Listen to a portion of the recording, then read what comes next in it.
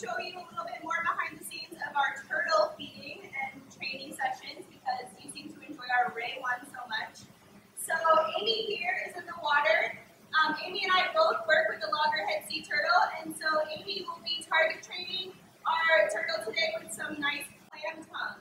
So what's going to happen first is Amy's going to hop in the water, and that means I'm going to put together 3 clam tongue for her.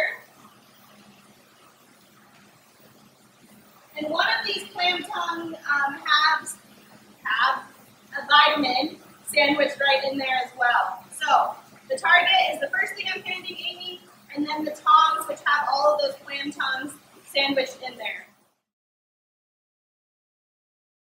You'll notice as Amy jumps in the water that she will bang the tongs and the target together, and this is an auditory cue for our turtle. So the turtle has linked the target and to food, meaning that when she comes to the target, she will get food. But that auditory cue is also another sign for her that, hey, it's time to feed. Go ahead and come up to the target. Oftentimes when we first get into feed 2, the turtle is asleep and she kind of has her head tucked in the corner of the tank. So that auditory cue is a first sign to like a, hey, it's time to wake up, almost like an alarm clock.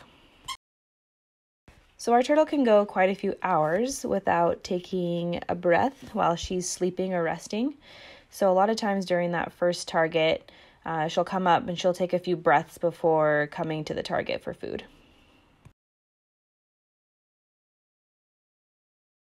So what you're seeing here is an important part of the training process. It's the option of choice. If the animal doesn't want to come over to see the target, maybe it's not hungry, maybe it's not interested, we let the animal work on its own terms. And it leads for every training session to be different. Variability is really important for these animals. And so giving it the choice of a variety of food items, a variety of locations for feeding, different aquarists being involved in the feeding, have a little bit of different styles, is also important in training our animals and giving them a varied and stimulating life. So one of her favorite food items that we feed her is fresh salmon. So in these next clips, you'll see Mike.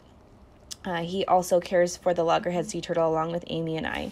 And you can see that he is feeding her big salmon steaks.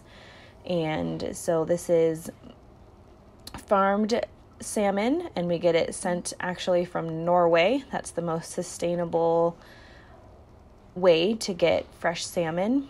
And yeah, she will target very eagerly for that salmon, so it's actually really fun to feed her that and see that behavior with her.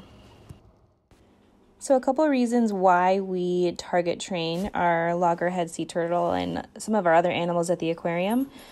This is a really positive way to build a relationship with your animals, and it also allows for us to do a couple things with her husbandry. We can, one, ensure her diet, make sure that she's getting all of the food that she needs and all the vitamins that we also place in her food.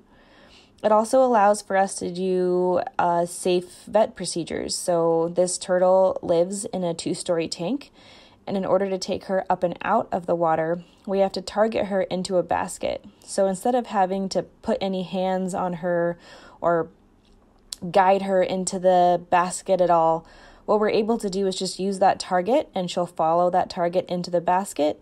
We're able to lift her up and out and then put her back in the water. So she associates that target with positive things, and we can use that to our advantage to make it less stressful for her and also less stressful for us. So that was a kind of fun sneak peek of how we do our turtle target training. And I hope you guys enjoyed the video, and hopefully we can see you guys all real soon. Take care.